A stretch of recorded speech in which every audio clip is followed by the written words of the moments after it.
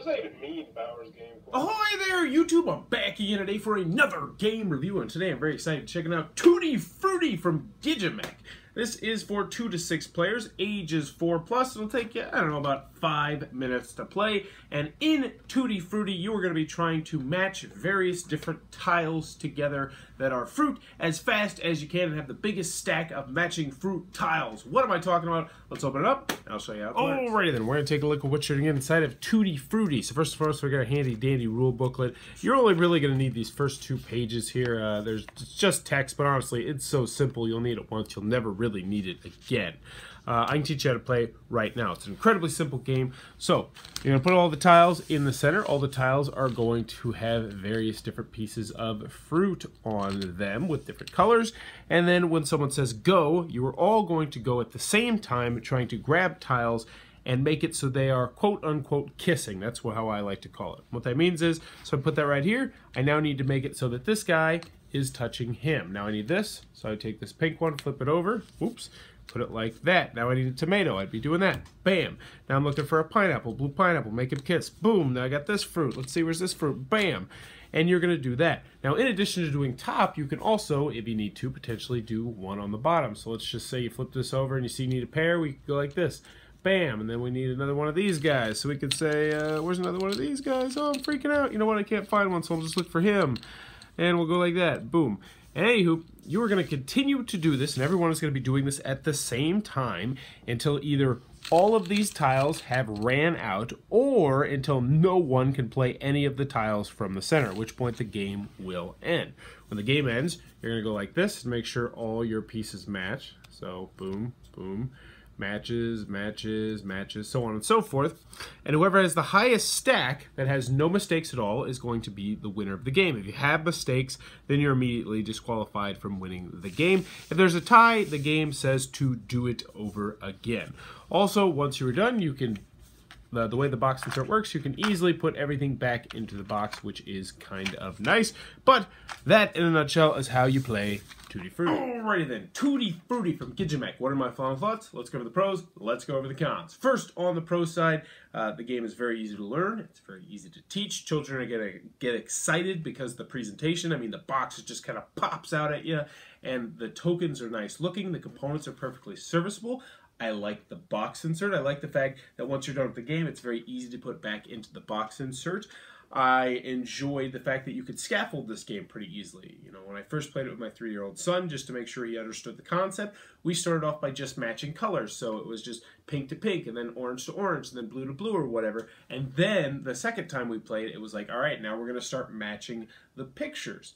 Also, children are going to be excited to play this the first couple times because it is, you know, it's very simple. It's easy for them to learn. It does not outstay its welcome. It says it takes 10 minutes to play. Poppycock. This is a 3 to 5 minute game. This thing is going to fly by.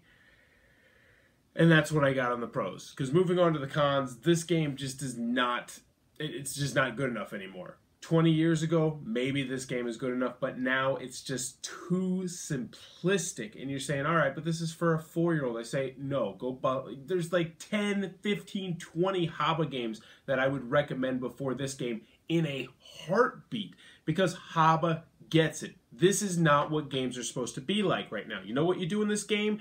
You match. And you do it fast, and you don't screw up, and then the game's over. And then you do it the next, you know what you do the next game? You match, and you do it fast, and you don't screw up, and then the game is over. And that is all you do over and over and over again. It's too simplistic, it's too repetitive. There's zero choices. The only choice you make is, do I want to screw up, or do I not want to screw up? And no, kids' games have evolved from that garbage. It's not the Candyland days where you just draw it and do it. And this is a dinosaur in our hobby, I just think.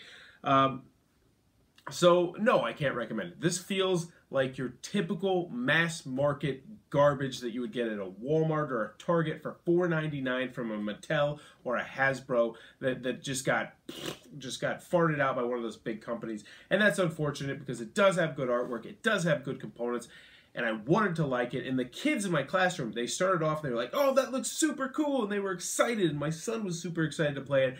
And then after playing it about once or twice, they're like, what are those other games up there? So Tutti Frutti, this is not one that's probably going to get revisited at all by my classroom or by my son. I'm probably going to go hand it off to someone else who will probably quickly lose the pieces because their kids will also get disinterested in it, which is unfortunate. So Tutti Frutti, oh, I haven't even scratched the surface. Also, this is one of those games where you were going to have to let your child win if they were going to win, especially when they are younger. Now, when they get older, that might not be the case, but for younger children, I'd say under the age of maybe 7 or 8, you are going to have to slow down or else you will crush them. And I hate when games do that, but say la vie.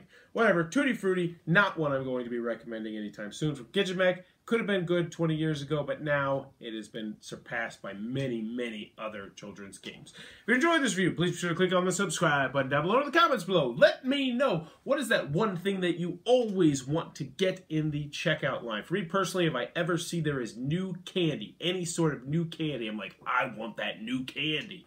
For some reason, I'm a cult of the new when it comes to candy. I don't care that I love Butterfingers or Fifth Avenue or anything like that. I don't think it's a candy bar. I'm a cult of the new when it comes to candy and bar. Let me know though in the comments below. And as always, thanks for your time, YouTube.